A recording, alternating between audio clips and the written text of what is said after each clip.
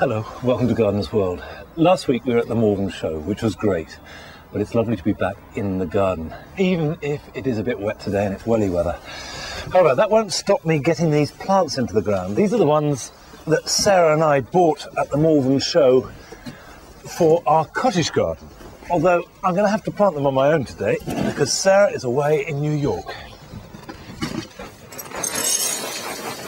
And I'll be creating containers that are packed full of plants that require absolutely no summer maintenance.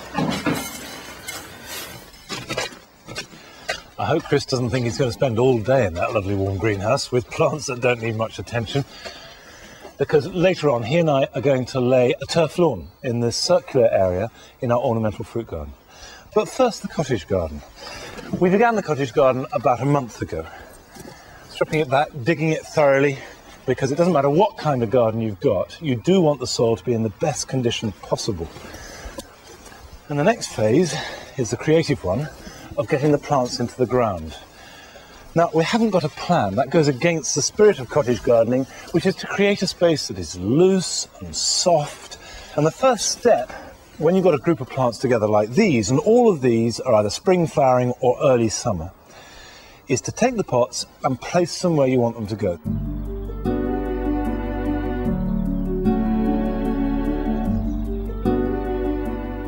Not only are we getting drifts and clumps of the same plant, but also picking up colours in drifts and clumps. And in fact, this is exactly in the spirit of planting that Gertrude Jekyll made so successful at the end of the 19th and beginning of the 20th century.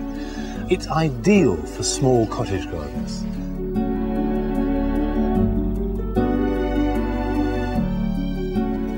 This is not something you want to hurry. Take time. Think about it. It could take days if need be.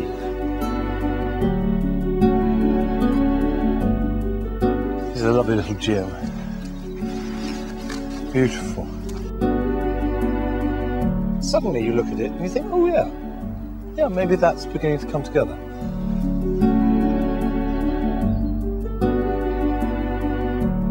It's Panacetum. Got that very distinctive smell. Go on.